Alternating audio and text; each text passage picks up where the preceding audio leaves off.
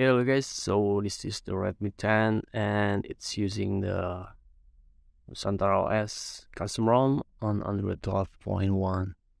Okay, in this video I will cover the review about the ROM. This is the part 2. The part 1 you can watch the video before, it's how to install this one. Okay, in this video I will cover all the basic functions. Is it working or not, such as the Wi-Fi, Bluetooth, check with the root beer, safety net, the GPS camera for recording and taking picture, and also video and sound playback. We're testing using the YouTube. Okay, so stay tuned and check it out.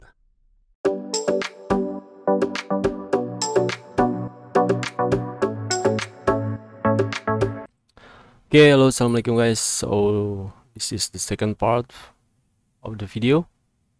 The first part I already show you how to flash custom ROM on the Redmi 10 MediaTek, and in this part, the second one, let's make a quick review about ROM. Okay, is it quite good enough or not for the driver, and if it has a bug or not. Okay, as I mentioned before in the video, in the part 1, this is using the Nusantara OS Android 12.1 or Android 12L.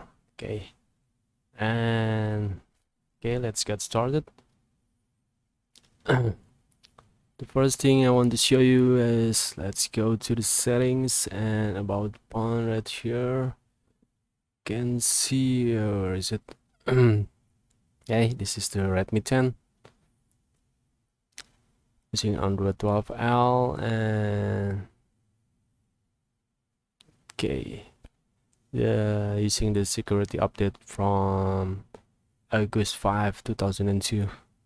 Okay, and let's go back. And I always like when you change the animation, so let's hit the build number, go back, go to the system, developer options, let's change the animation.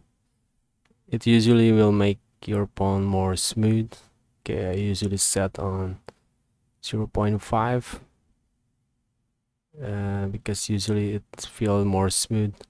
Okay, nice, better than before. And what else? Maybe some of you guys want to know the internal storage that has been used by the system.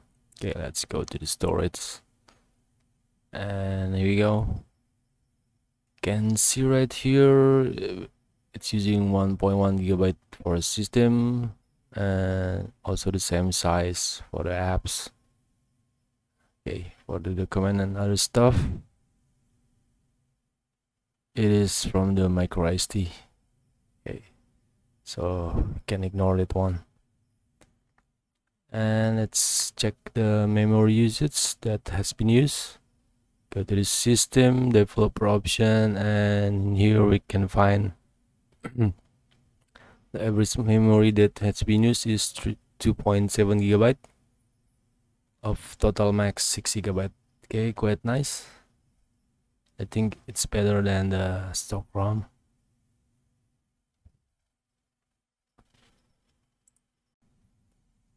And let's check some of the apps. Okay, so this is the gap version, so it's already included maps, Google Photo, and other stuff. Okay, now let's open the map. I want to know if it's quite accurate or not for the location. Maybe some of you guys need it to navigate and other stuff.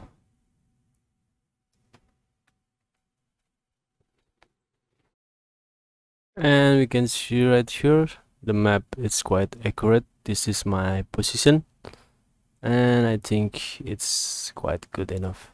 Okay, so it's working. And now let's test the root beer. Maybe some of you guys want to know if you're using the banking apps or hell writing such as Gojek, Grab, and other stuff, and it's rooted, okay, because the SC Linux flag is enabled, but it is not a problem. Why I'm saying like that? Because in the Samsung ROM, the stock ROM without rooted, it's also rooted like this one in Samsung, so there is no problem with that. So let's open the safety net, and nice, it passed the safety net. So basically you can use this one for banking apps, there is no problem with that. And if you like customize, there is several options right here. If I click in here, go to the wallpaper and style, you can change the wallpaper right here, set the dark theme, and the app grid, I usually change it to the 5 point, so it will make a better display. You can also change in here the suggestion. I usually don't use this one. Okay, let's change this one. And there is also lots of option. You also have a power button menu right here. Without pressing the power button, you can power off, go to the recovery, bootloader, and other stuff. Okay, very nice. And it's also have a new UI display, very nice. Now bloatware, just the Google bloatware. Okay, what else? Maybe some of you guys want to know the CPU throttle result. Okay, the CPU throttle is usually used for testing the CPU. Stress test, it means it will test to the maximum capacity.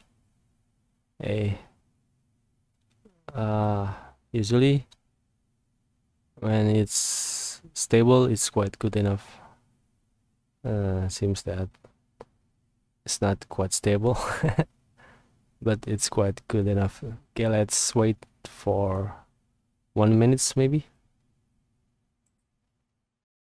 And now let's stop this one. It's already 1.5 minutes, and the result, the maximum is 133 and the minimum is 82. Okay, quite decent. Not very good for gaming, but it's usable for daily driver, better than a Mew as usual. Okay, and what else? Okay, let's check the AIDA 64. Let's go to the CPU. You can see right here it's still using the 12 nanometer, and the clock is between 500 and 2 gigahertz. Okay, and let's check the camera. Maybe some of you guys want to know the result. We will taking a picture and also record the video and show you the result. And so I have take several picture and also record video. So let's take the result. This is the result from the back camera, and this one is from the front camera. Okay, quite decent. Now let's see the result from the video recording. This is recorded the camera, and I will stop this video. Okay, hello guys, so this is recorded using the okay, quite nice. It doesn't have no sound. The sound is quite loud. Okay, hello guys, so this is recorded using the back camera. Okay, nice, so there is no problem while recording and taking a picture.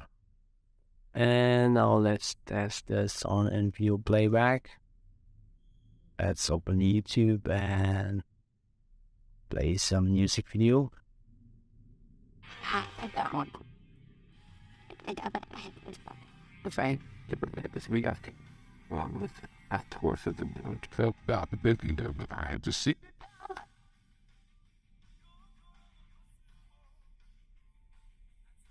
Okay, nice. The sound is very loud, and the video is also clear. Let's play one more time.